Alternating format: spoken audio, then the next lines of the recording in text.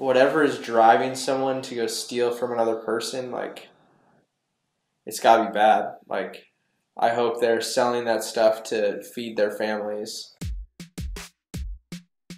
Got a ton of cool things coming up. Real estate, traveling, meeting Seth. What? Looking for adventure company stuff, going through the insurance process, cross-field affiliations. I mean, I've got a lot lined up in the next 6 months. So, to the story. I was gonna vlog this whole thing. Pack everything into the trailer.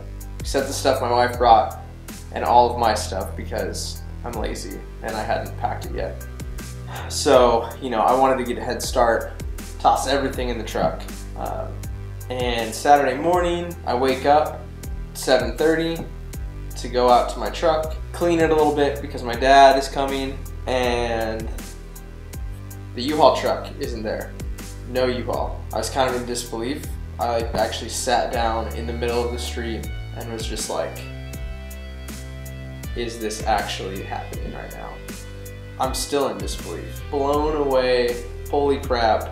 I just lost all of my stuff, all of my wife's stuff, all of my little girl's stuff in an instant. We drove out to Redlands because I was like, I want to get out of the city. It could take us forever.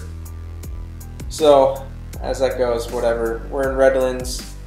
We go out to dinner with my buddy Alan, and I look at my phone and I missed a call and somebody left me a voicemail. I was like, it'd be so funny if this was Long Beach police saying they recovered the U-Haul, and it was, and they were like, yo, nothing really of any value, like monetary value, a lot of sentimental stuff.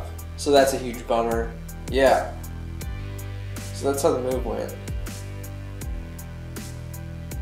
I mean, on the positive side, it's just stuff.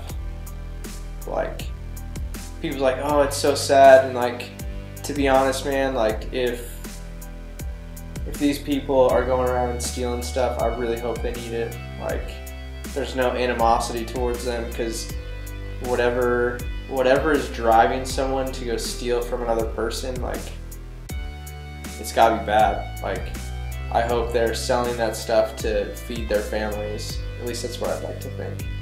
Helps me sleep at night. That is what it is. We have our health, we have our families, we have love, and like, what else is really that important? Nothing. Nothing's more important than that. That was depressing. The past is the past, future is moving forward. If you want to come with me on the journey of starting the CrossFit box, adventure company, everything in between, click the subscribe button. Thank you all for subscribing.